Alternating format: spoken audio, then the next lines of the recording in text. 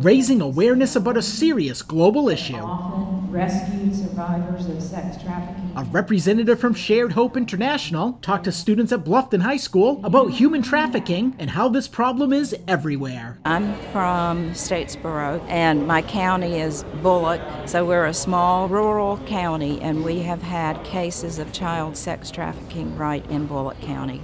So I tell people if it's happening in my little county of Bullock, then we can be pretty much assured it's happening everywhere. The expert spent time educating the students about grooming techniques traffickers use and ways they can protect themselves. One of the main things is to be very safe when you're on the internet, because traffickers, pedophiles, predators often find potential victims online these days. And so it's very important what you're posting about yourself online, and especially social media and in gaming and chat rooms. The school's Zonta club has joined the fight against human trafficking. The students started a campaign designed to inform the school and community about the problem. The Blue campaign is how we help women who have gone through sexual abuse or been battered. Right now we're putting up hotline stickers, and it's basically just a hotline number on it and some facts and signs about human trafficking, and we're putting them up in like local businesses and motels and hotels so that people see it,